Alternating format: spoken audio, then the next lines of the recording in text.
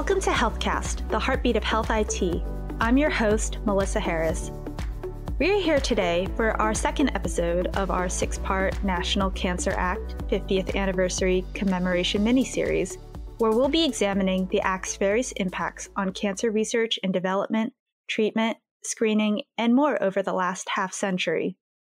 Although we'll be talking about cancer diagnostics and treatment innovation over the past 50 years in this episode, I want to encourage you to go back and listen to our first episode with Dr. Ned Sharpless, Director of the National Cancer Institute, where we learned more about the history of the NCA and cancer as a whole. Without further ado, let's go into Episode 2, a deep dive into innovation and progress in cancer diagnostics, therapies, and treatment with two NCI experts in the field, Dr. James Doroshow and Dr. Meg Mooney. Let's start with where the fields of treatment and diagnostics were upon the passage of the National Cancer Act in 1971. Dr. Doroshow is the perfect person to start us off. He first joined NCI in 1975, just 4 years after the NCA was signed into law. In 1971, there really were only a very limited number of FDA-approved anti-cancer systemic therapeutic agents to use. It was really only about 5 or 6 years after the initial demonstration that combining some of those agents, even though there were few, combining them led to long-term remissions in pediatric leukemia patients. And for the first time in the late 1960s, just before the National Cancer Act was signed, evidence that combining some of these systemic anti-cancer agents led to prolonged remissions in adults with various kinds of lymphoma, Hodgkin's disease, non-Hodgkin's lymphoma. And so when I arrived at the NCI at that time, it really, we were just trying to explore how to make those initial treatments more tolerable and how to improve on the various diagnostic approaches to those diseases. And from a diagnostic perspective, really, the technologies, the radiologic technologies, were really rather limited. CT scanning had just been discovered in the United Kingdom and was not at all routinely available in the United States. And so various kinds of X-rays that were used were imprecise. It was difficult to measure the size of a patient's tumors. It was some technologies that have been long since discarded were utilized to try to assess the size of lymph nodes so as to measure the effectiveness of drugs. All in all, there were essentially no blood tests other than blood counts to measure after one gave treatments. So things were really relatively crude. Fortunately, the NCA enabled better basic science in cancer research, which unveiled discoveries and brought better technologies and options for cancer diagnostics and treatment, as Dr. Mooney will tell us about.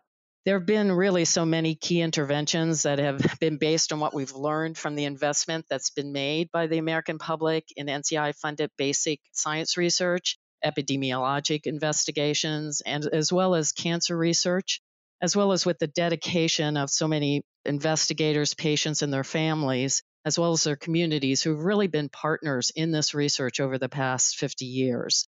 And one of the most seminal improvements was made very early in probably our most basic tool of treating cancer, which is surgical resection, particularly obviously for early stage types of cancer. And so a real seminal improvement in surgical therapy came from the results of an NCI-funded cancer clinical trial in the 1980s.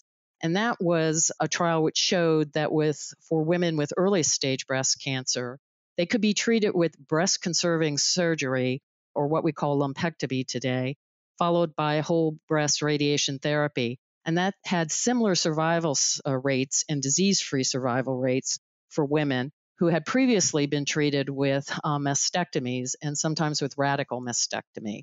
And I think that's a really basic historic achievement that really points to the value of the public investment because it radically changed the way women were treated who had early stage breast cancer. And it also reflected what we were beginning to understand about the later stages of cancer and of breast cancer in particular, that it wasn't just a local disease. And so if you could take more tissue from around where the tumor was, that would help in terms of survival. And it really reflected our beginning to really understand the underlying biology which meant that breast cancer, once it became more invasive, was a systemic disease and really had to be treated with other modalities. And that kind of highlights what I also wanted to emphasize of what's happened over the past 50 years. And sometimes it's hard to remember we didn't have many basic therapies back in the 1950s because things have changed so dramatically. But NCI really played a pivotal role through the researchers and all the patients who participated in our clinical trials in really developing combination chemotherapy.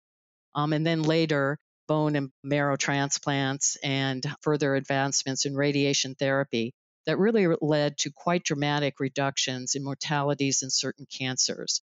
And just to point to one of the most striking improvements, that's been the use of these various therapies, both combination therapy alone as well as in combination with transplant and or radiation therapy, so that there's been a striking improvement in childhood cancers over the past 50 years.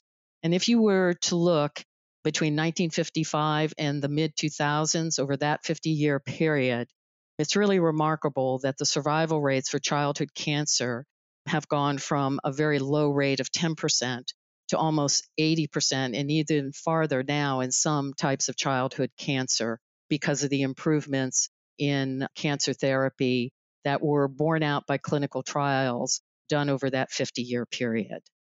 Although that's just one example that Dr. Mooney provided, there's a lot more that the NCA enabled in the diagnostics and treatment space, as it brought about better understanding of basic science of cancer cells.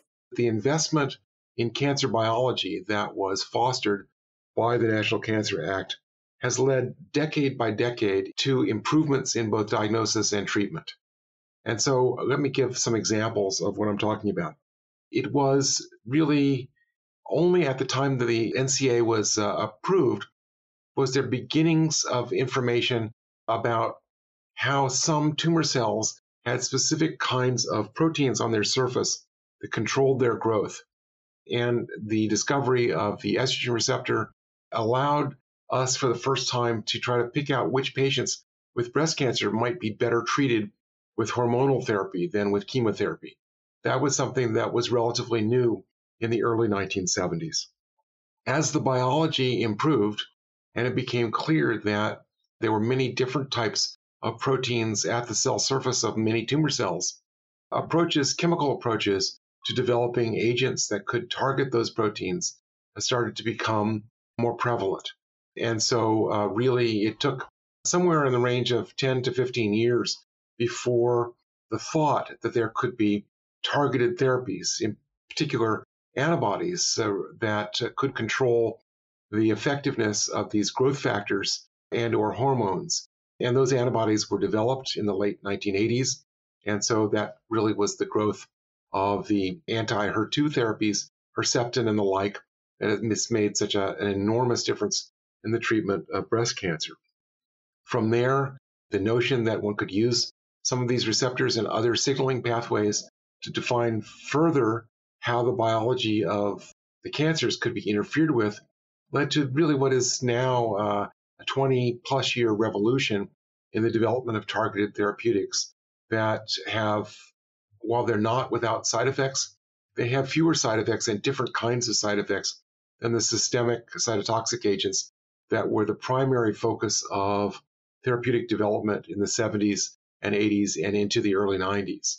And then we're now, of course, in the age of immunotherapy, all made possible by a much greater understanding of how various parts of the human immune system can be manipulated to favor the eradication of tumors rather than and to interfere with the proteins that tumors make that decrease the effectiveness of the human immune system.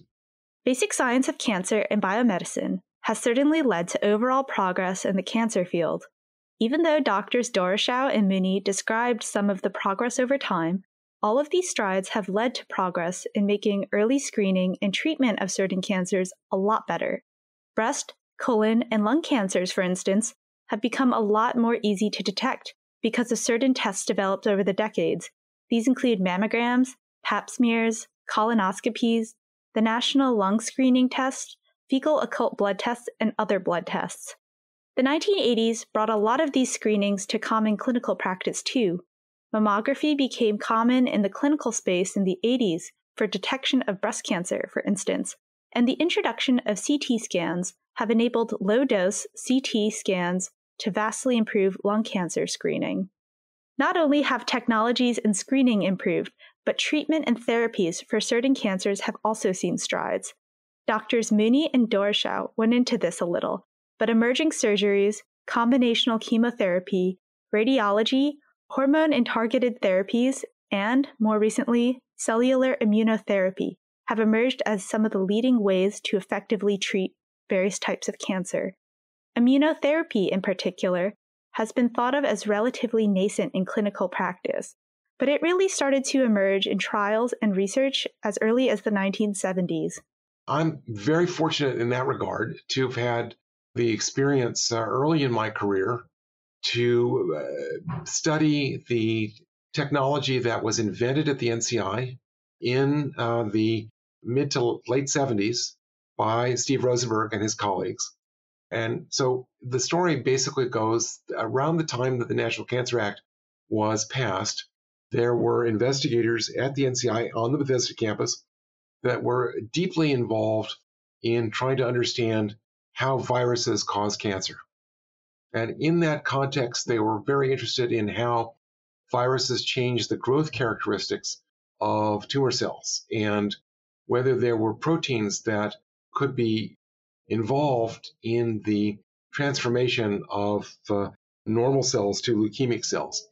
And in the context of those investigations, in the early mid 70s, investigators discovered a protein called interleukin 2, which is produced by immune cells, that was really critical for the growth of, at that time, newly discovered subclasses of lymphocytes, immune cells. And that particular protein was, once it was discovered and it was studied, turned out to be a critical regulator of the growth of T lymphocytes, which are essential for the immune response against many different things, but certainly for cancer. And with the development, purification, and actually the production of large amounts of interleukin 2, it was discovered by Dr. Rosenberg that taking large numbers of lymphocytes that could be separated from a patient's blood, incubating those cells with interleukin 2, led to the development of what he initially called lymphokine activated killer cells. And thus began really the first systematic cellular immunotherapy trials at the NCI, beginning in the late 1970s or thereabouts, in which patients their lymphocytes were harvested on special leukapheresis machines. They were incubated almost on an industrial scale and then reinfused into the patient in combination with this protein stimulant, IL-2. And so the reason I know something about this is that I was very fortunate early on in the early 1980s to be at the City of Hope Comprehensive Cancer Center. It wasn't a comprehensive cancer center at that time. And we were selected as one of 6 institutions, 2 in the West Coast, 2 in the Heartland, and 2 on the East Coast, to try to duplicate the studies that Dr. Rosenberg had conducted in the clinical center, where he showed that patients, specifically patients with renal cancer and melanoma with advanced disease refractory to cytotoxic chemotherapy, that a percentage of those patients, somewhere in the range of 10%, between 10 to 15% of those patients, developed durable, long-lasting, complete remissions. And there had never been any patients with those 2 diseases that had ever been treated with any systemic therapy that led to long-term relapse-free survival. And so we were very lucky to be able to participate in confirmatory studies of that approach. And really, the growth of the field has been led in large part by studies done at the clinical center by Dr. Rosenberg and his group, as well as many other investigators, to develop a greater and greater understanding of the molecular mechanisms by which immune cells kill tumor cells, to develop more sophisticated methodologies to hone in on the particular kinds of cells that invade tumors and to purify them and to be able to stimulate them and give them back to patients and produce remissions. And so TIL cell therapy, which Dr. Rosenberg also developed, is now an FDA-approved process. There are commercial companies that will take tumors that are removed surgically, grow these immune cells, and send them back to institutions for reinfusion. And the entire process over the last really 15 years of understanding how to manipulate T cell biology by Dr. Rosenberg, by investigators at the University of Pennsylvania and at Harvard, et cetera, in combination with our understanding how the function of the T cell actually can be manipulated, has led to this enormous breakthroughs for the treatment of childhood acute leukemia, for advanced adult leukemias and lymphomas, and now just last week, approval by the FDA for so-called chimeric antigen modified T cells for the treatment of myeloma. And so this has just been a remarkable, again, adventure in which the understanding of the immune system has led, year by year and really decade by decade to more and more refined approaches to actually harnessing one's own cellular immune system to tackle not only hematopoietic system tumors, but also more recently to treat patients with cervical cancer and other diseases that are associated with infections by viral infections.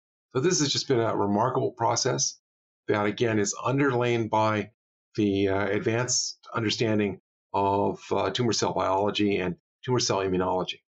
Even with advances like immunotherapy and other treatments, as well as those in screening and diagnostics, there are certain cancers that remain as challenge areas in both treatment and diagnostics.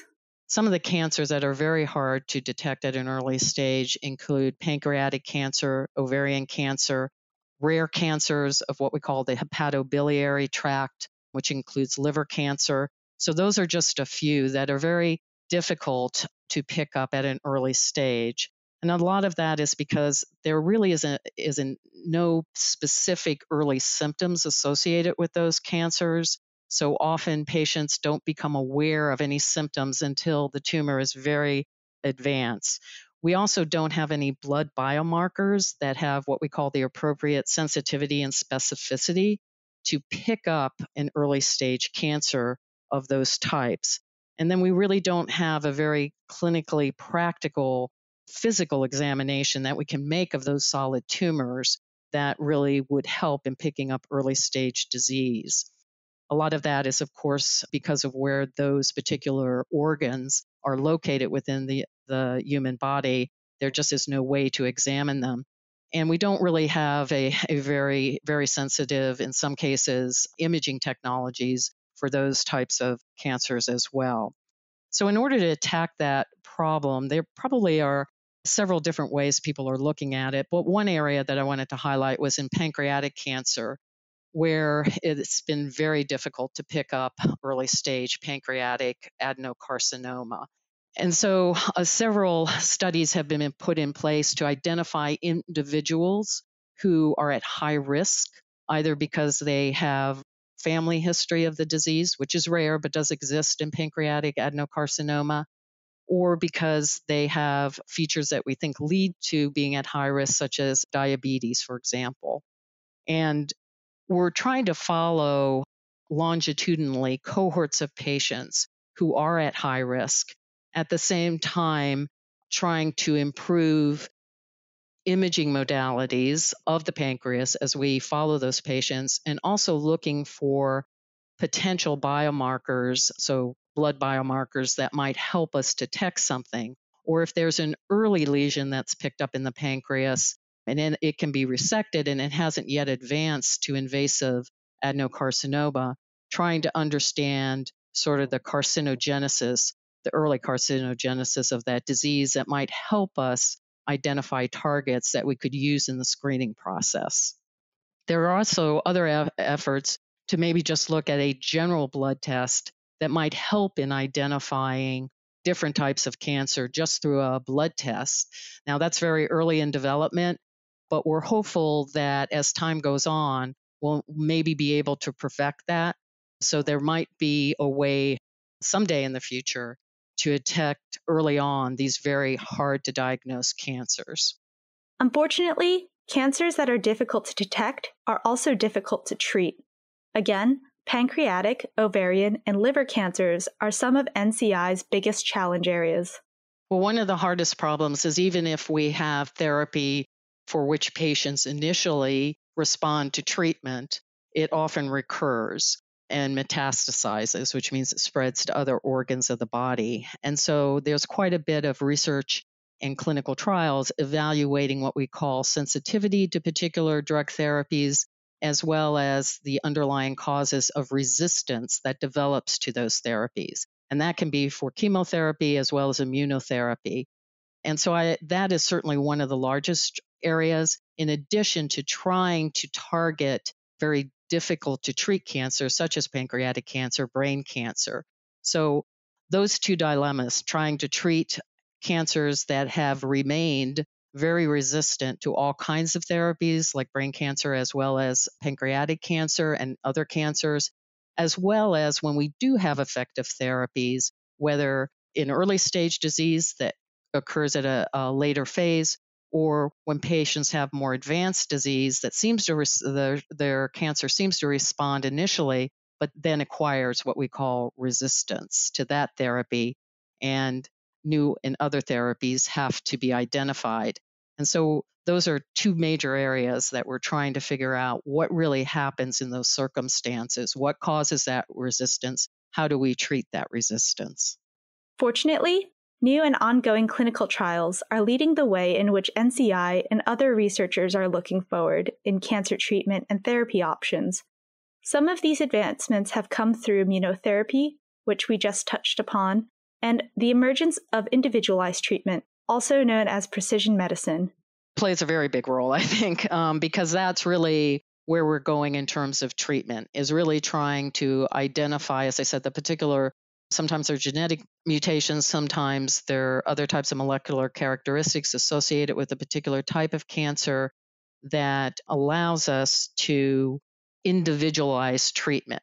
Now, usually within a certain type of molecular characterization, a particular subgroup of patients within a general cancer type may all have the same or very similar types of molecular characterizations in their tumor. And being able to fashion a treatment for that subset of patients has really helped in terms of us being much more specific in our individual therapy for those patients, and more beneficial when the particular therapy has been so targeted. In addition, there is new evidence with cellular therapies that we may be able, for example, with CAR T-cell therapy, to develop very patient-specific, very individualized therapies that could hopefully someday dramatically reduce cancer mortality, not just in hematologic malignancies, but also in solid tumors. Not only are researchers building off emerging scientific discoveries to find new solutions to cancer treatment, but the clinical trials themselves have evolved drastically over the past 50 to 60 years, from being siloed to connected through networks of institutions that work together in clinical study protocol. This lets researchers better understand whether particular approaches are more effective or not. Systemic changes like this have helped advance childhood cancer treatment discoveries, for instance. There were early, what we call pediatric cooperative group networks that were studying together in a network different therapies for childhood cancer. And one of the first ones was formed in 1955, so not long after the National Cancer Act. And through that network, which now today has coalesced into one large national network called the Children's Oncology Group, so it was really doing that collaborative research together that really led to incremental and then significant improvements in reducing child mortality from cancer. The other thing that's happened is our ability with new technology tools, advances in statistical science, and just technology in general, to begin to be able to make more what we call biomarker-driven therapies. So with our ability now to really understand more of the underlying biology and molecular characteristics of a particular type of cancer that a patient may have, we've been able to develop biomarkers and what we call targeted therapies that really address the specific molecular characterizations or genetic mutations of a particular cancer that an individual has. And so being able to do those types of trials in a network that's national and sometimes even international collaborations as well has really dramatically changed not only the way we conduct clinical trials, but also the advances we've been able to make. Advancements in clinical trials, as well as recent moves to expand them by loosening regulation requirements and enabling remote access with digital technologies and telehealth, has led NCI to develop better treatment and screening options for people. This is especially the case for those who are underrepresented in traditional clinical trials and cancer studies, such as people of color and minority populations. So this is a major concern that the NCI has taken on, and what we are trying to do is to learn as much as we can from the changes in our whole clinical trials procedures that were required because and are required based on the ongoing COVID-19 pandemic. So we very quickly, actually a year ago, within about a month of the time that so many of our institutions were shut down, we made enormous changes to the way we conduct our clinical trials. We made it easier to get patient consent. Primarily, in response to your question, we invoked the new guidance from the FDA that allowed telehealth visits to substitute for in-person visits for patients enrolled on our clinical trials. We decreased some of the requirements for adverse event reporting that were really unnecessary. And what all of this has done, and many others, and we've basically learned that it was possible to ship oral investigational agents to the site of where the patients are getting care, rather than to make patients drive, in some cases, hundreds of miles to academic medical centers to receive their treatment because that's where the drugs were sent.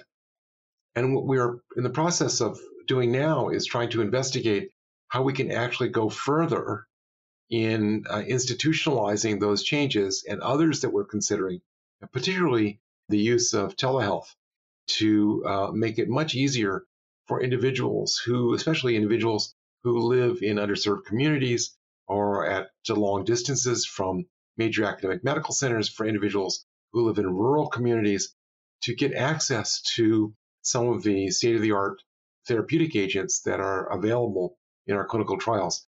This was actually the subject of a year-long strategic planning process that concluded last November, that was conducted by our Clinical Trials Advisory Committee, and we're just beginning the implementation process to make some of these major changes to enhance our ability to not just inform the studies that we do, but to make them much more available to individuals who are underserved by the greater academic and greater medical community.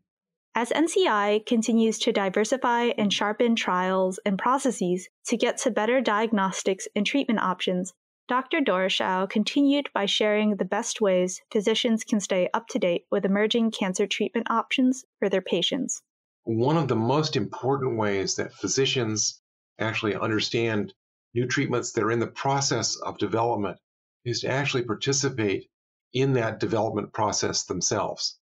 And so we have close to 2,000 sites, community sites as well as academic sites, but the majority of them in that large number are community sites that conduct clinical trials as part of one of NCI's clinical trials networks.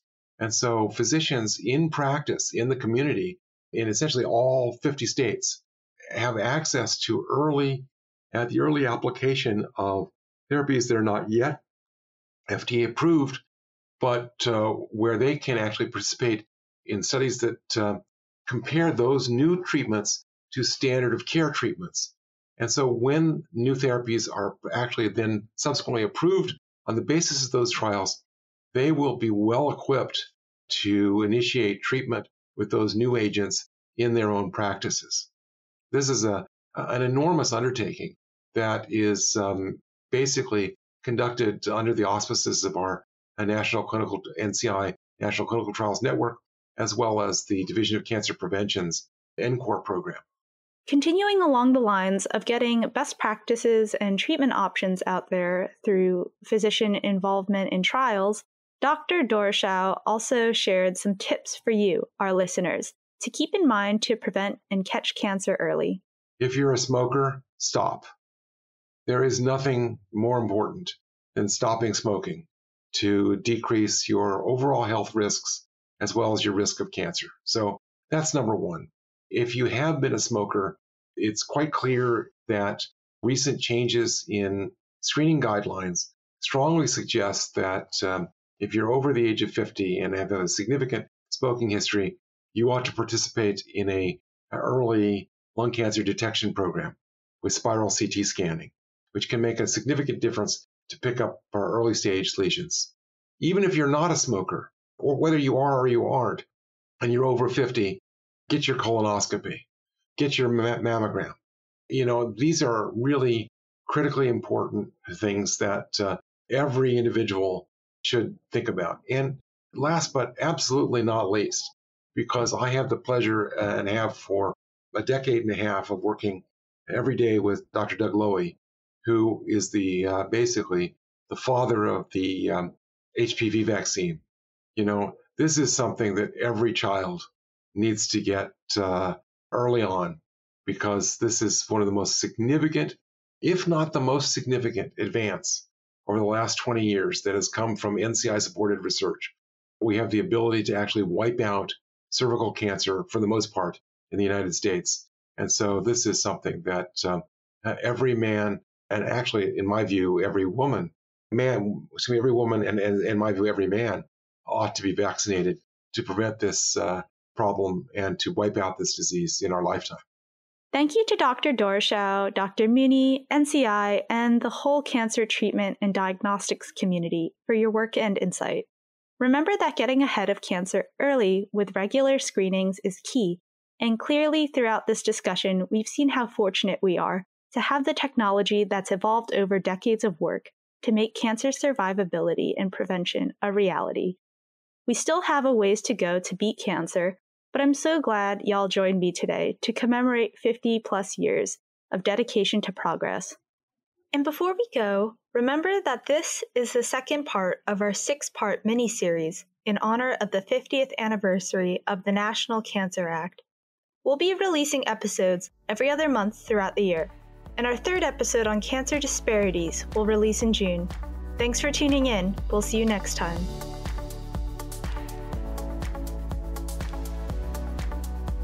HealthCast is a production of Government CIO Media and Research. For more podcasts, head to governmentcio media.com/podcasts.